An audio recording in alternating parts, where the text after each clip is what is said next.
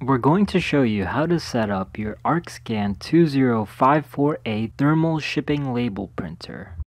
Let's begin by loading our shipping label roll into the printer. First, position the printer so that the mouth is facing you. Open your label printer by taking both hands and positioning your fingers behind the green triangles. Pull the triangles towards you and then up. Remove the rod located in the middle of the printer like so. Remove one of the shields and place the rod through your shipping label roll. Put the shield back onto the rod so that your label roll is between them.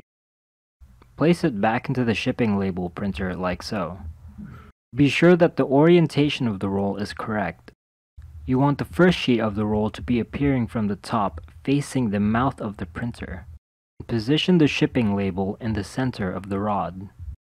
It doesn't have to be perfect, but you can use the measurement markings on the rod for reference. Take the first sheet out of the roll and position it under and between the two green sliders. Bring the sliders closer to each other in a way in which it will secure the first sheet and the flow of the following sheets after that. You don't want to make this too tight though. Pull the first sheet from the roll until it's positioned like so. You can now close the printer and press down until it snaps into place. If you haven't done so yet, connect the power cable of your printer into an outlet. A unique feature about this printer is its label size auto-detecting feature.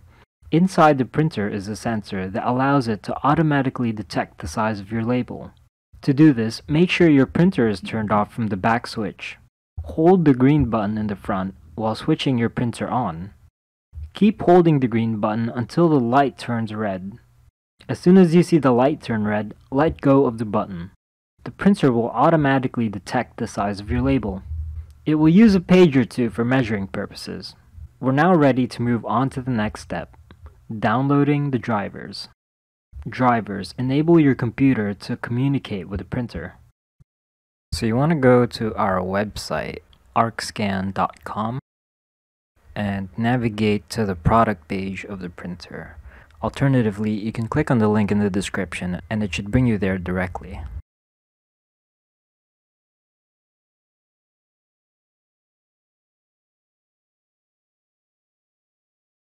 Once you get to the product page, you want to click on the download tab and then scroll down until you see Mac driver. Click on the little cloud icon to start your download.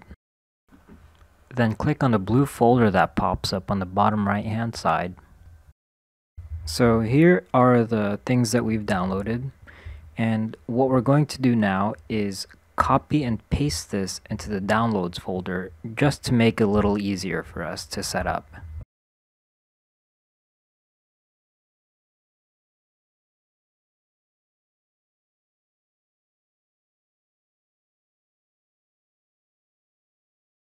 So next, you want to open the PKG file. It's called 2054A Mac install.pkg. So go ahead and open that.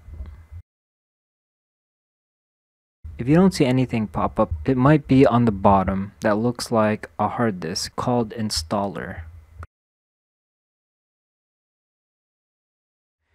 Now just go ahead with the installation process like so.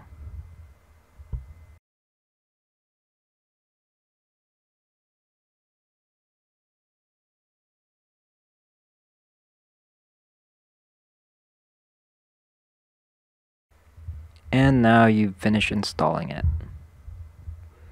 It's going to ask you if you want to keep it or move it to trash. We're just going to keep it for now. Next thing you want to do is on the little Apple icon, you want to head over to System Preferences. Go to Printers and Scanners.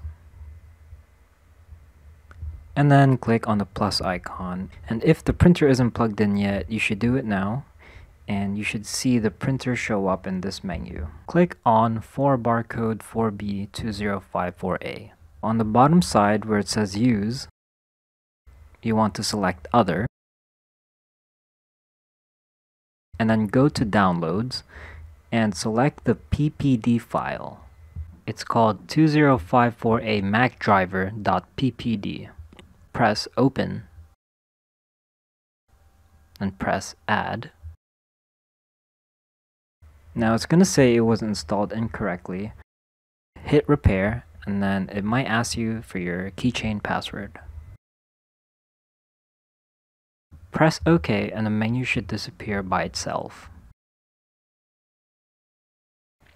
Alright, so that is done. Now we're going to go to the text editor so that we can configure the page size a little bit more. This is something that you only have to do once. So once you have the text editor open, you can type anything you want. I'm just going to type in test because it doesn't really matter. And then you want to go to File and Page Setup.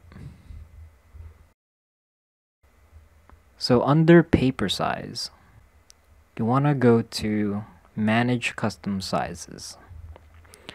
Press the plus button on the bottom left hand side, and then under non-printable area, select 4 barcode 4B2054A and change the paper size to 4x6. And then click OK. OK again. And now that's set up. Now we're ready for some testing. So back to the product page of the 2054A. Go back to the Downloads tab and then navigate over to the sample shipping label. It's all the way down so you can download it. Once you click on the blue cloud icon, it's going to open up the sample shipping label. So you can press Command P to print or go to File and then Print. Then you want to click on Show Details. Where it says Layout, you want to change that to Printer Features. Change the darkness to 15 to ensure the best quality possible. And then you want to change the scale so that it fits the preview perfectly.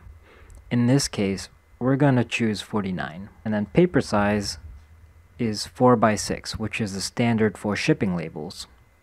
Now press Print, and it should print out perfectly, just like that. To print other shipping labels, you want to do the same process more or less. And that's about covers it for this tutorial. If you have any other questions, do not hesitate to reach us on our website, arkscan.com. We are available for live chat for technical support. So if you learned something new or you found this video helpful, go ahead and subscribe to our channel. Give this video a thumbs up, and we'll see you in the next video.